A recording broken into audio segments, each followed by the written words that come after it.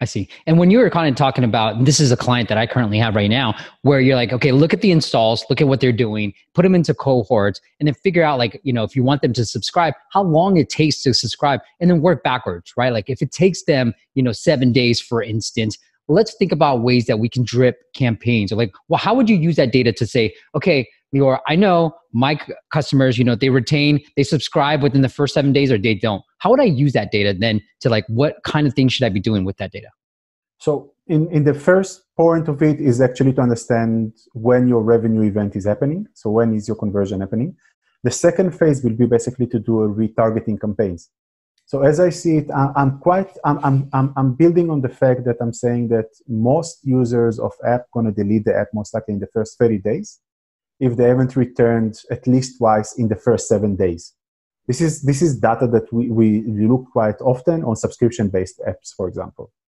And this is quite interesting because this means that if in the first 7 days you didn't have at least twice a visit from the user on top of the install event already, you should check why and how can you trigger it again, and you can start already there.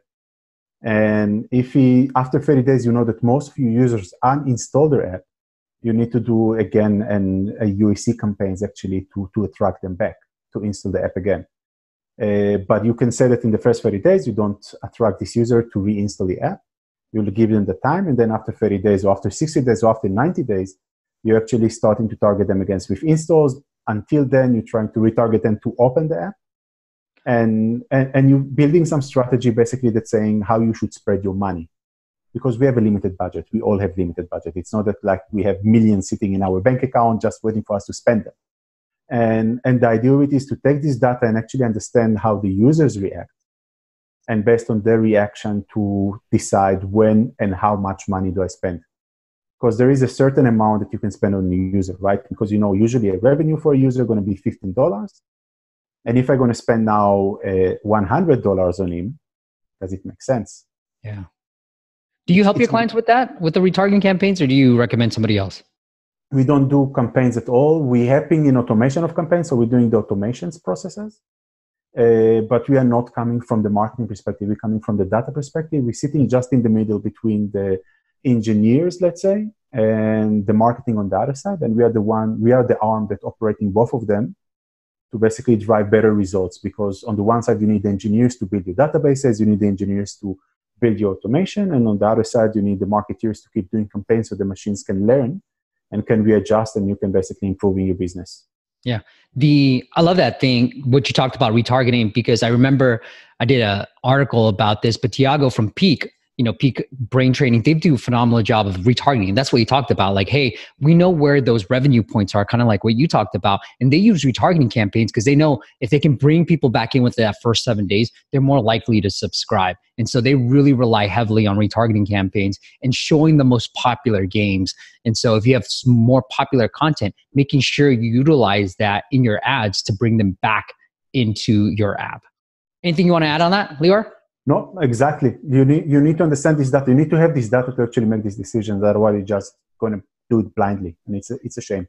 It's so true. The other thing I want to talk about is when you're working with your bigger clients who are spending, let's say, tens of thousands of dollars, maybe $1,000 a day, and you're talking about ROAS now, you're talking about getting data from Google UAC and Facebook. What are you then now looking at? Because there's so much data points now.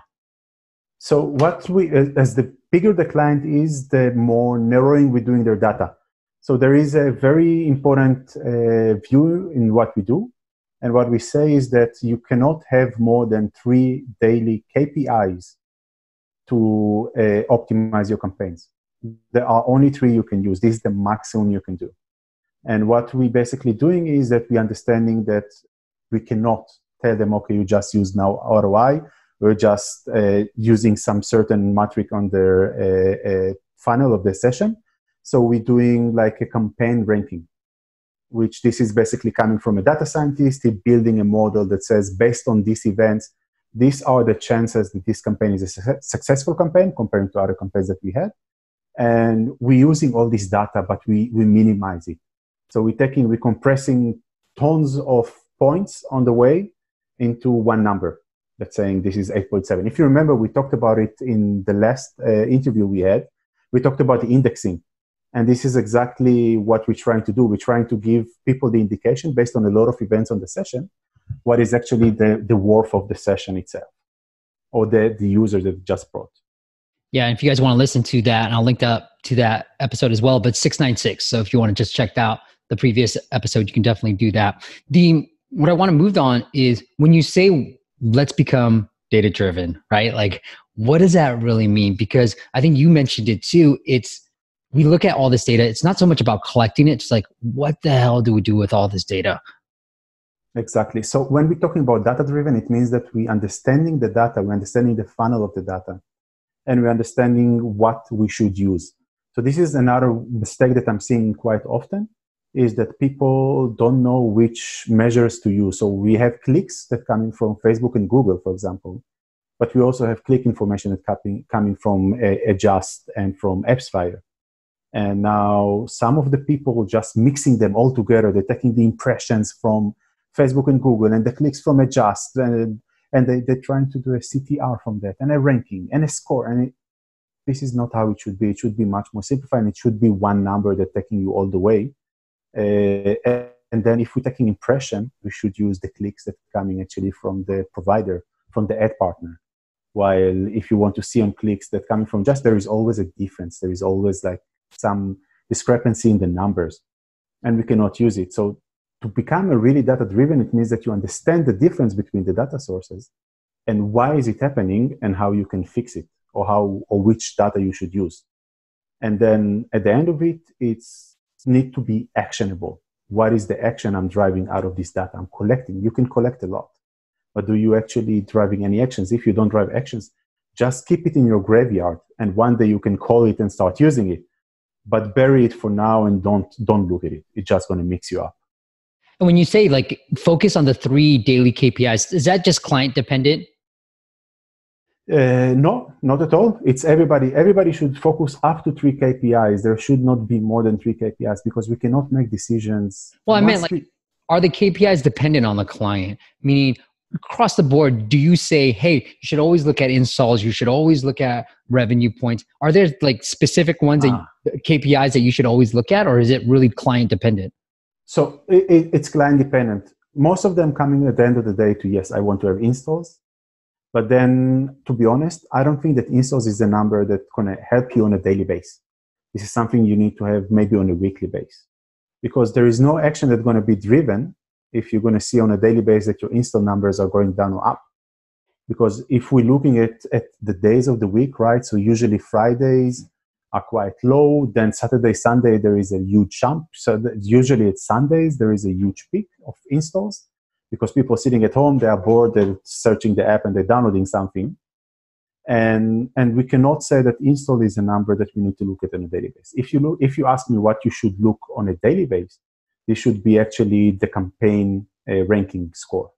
It should be what is the revenues that you were driving.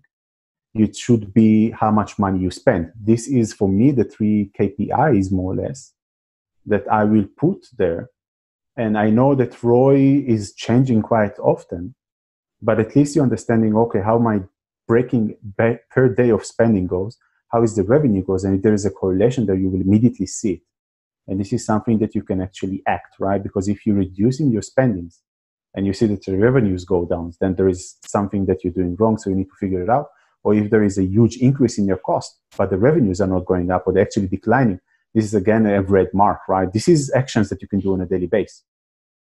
While looking at installs, it's something that is not going to help you on a daily basis. Maybe a weekly basis to know, okay, I'm doing a great job. I was driving 50,000 installs this week. Okay. It could drive you crazy too, looking at those daily installs. It drives me crazy. I'm like, oh my goodness.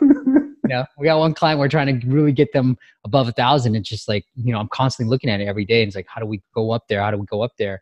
Yeah, you're right. It does drive me a little bit crazy. So if you say, okay, look, like I think I know my audience a little bit where they just might not be spending as much. So like, okay, I have this cost per install data, but like, it's not that important to me because I might be spending $100 here, $100 there just to test different stuff. So if I don't have that cost per install, is there another metric that you're like, okay, we'll replace that with installs maybe? You can replace this with installs, of course, but for me, as I see it, we should not be driven by emotion. And once you're looking at installs, this is emotional thing. This is not any more logical thing. When you're looking at revenue, when you're looking, I don't know, click amount of ads viewed. This is something that they can do also if they're only organic and they're not spending any money. This is less emotional because there is a logic behind it that says I need to have in average 15 or 25 ads viewed every day to make actually profit. And there is a logic behind it. And this is something that needs to be very important on a daily basis. We put emotion on the side and we're just going based on logic. This is a very important part of it. I like how you said emotion about it too. So true. As you can tell, I was very emotional about the whole install numbers. All right, Lior, like tell me about this new product that's going to really help people analyze their data better. So what we basically developed, we were talking with a lot of clients in the past months. And what we found out, it's actually that the problem is in understanding how to use the data correctly. And what we've done is we build a tool that's going and collecting the data for you from the different partners. And then it gives you in a way of a funnel, basically, that we created. We call it the data discovery workshop. It's building it in 3 sections. And in each section, it's reducing a little bit more the amount of information you can get at the end of it. Well, we going on the first section, we allowing them to see all the information that they have. They can ask whatever questions they want. So how many installs do I have? What are my DAOs? What are my WOWs? And so on and so on. Then on the second section, we actually tell them, okay, out of these questions, what are the measures that you think you need? What are the must-have? What is the nice-to-have? And we limit the amount of that. So if they have 50 or 60 measures before, suddenly they have a placeholder now for 25 only. So they need to be very, very thoughtful about what they're using. And this is basically how the data, like the tables themselves, going to be created. And then the third step is actually the visualization. So how we're taking your measures, we're creating KPIs, but here also we limit you. So we're having 3 tables that we're going to create for you, 3 dashboards, that we're going to create for you. One will be a daily base, which this is the action-driven table. There you're coming, you go by logic, this is the campaign to kill, this is the campaign to improve, this creative is working great. Then on a weekly basis, you can do a little bit more research to support you, to make you feel good. You tap your shoulder and say, I did a great job this day. And then the monthly one is more of an overview. So it's more for the teams to go into a deep dive and really understand what happened, what went wrong, and what should be fixed for the month to come. Because when we're looking at budget, we have a fixed budget most of the time for the entire year, and then it breaks into months and weeks. But to change stuff too often, not going to be healthy for your campaigns, not going to be healthy for the clients as well. So we're trying to do it actually once a month, and then based on it, you can make decisions. I should have invested more money into Facebook because actually Snapchat was a money sucker this month, and I spent a lot of money there. And this is basically the idea of what we build there. So we're helping these customers to arrive to 3 different dashboards that they can easily understand what they need to do next. I like that. And I like that how you limit it. So I'm going to imagine, Lior, that when you work with clients more on a hand-holding basis or a non-product basis, that you're doing pretty much the same things. Like, hey, let's link up all your analytics and all your data so that we can pull it all, and then tell me the key metrics that you want to focus on, and we're going to help you sort of analyze all that stuff. Exactly. So we're going to clients and we have them basically how they need to build their data to actually make a more automated decisions. Most of our time wasting, around 60% or 70% of the day, is on campaign creation and campaign optimization. And we should not waste this time. It's a waste of time that can be automated quite easily if we're going to go in the right tools. And this is exactly where we're coming into the picture. We're helping them to understand what are the right tools for them. I don't know if you feel this way, but when I talk to clients sometimes, like there's always the same ASO tips or like same different like growth hacks that I'm going over that I'm shocked that not everybody knows about. When you're talking to your clients or maybe potential clients, are there things that you're like, man, this is something that I constantly repeat? And so I'm just going to say it on Steve's video and I can just point to this video and be like, hey, go watch this video before our call. Don't use Excel. That will be the number one issue that I'm facing with most of my clients. When I'm arriving, even if they have a state-of-the-art reporting system, which is working perfectly fine, like Tableau or Locker or whatever, Power BI sitting on it, they're still downloading the data and working with it in Excel because they don't trust the numbers. And this is also things that people should understand they need to trust the numbers. And you should not start working with Excel because Excel just causing more issues. It's a time waster on the one side. On the other one, if you've done the VLOOKUP wrongly, everything is screwed. Go make decisions based on it afterwards. Yeah. What do you use then? I mean, well, I've got this data dump. Like, what am I supposed to put it?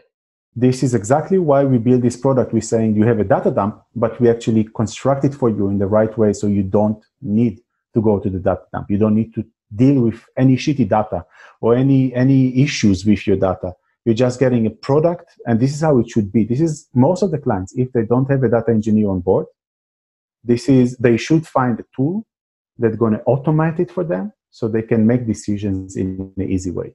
And this is the most important part. And the ones who have a data engineer, they should sit with the data engineer, pull him in his ear, and make him work and actually make something out of it. It's like, we have the data, let's actually make something I can use. And this is a very important message, I think.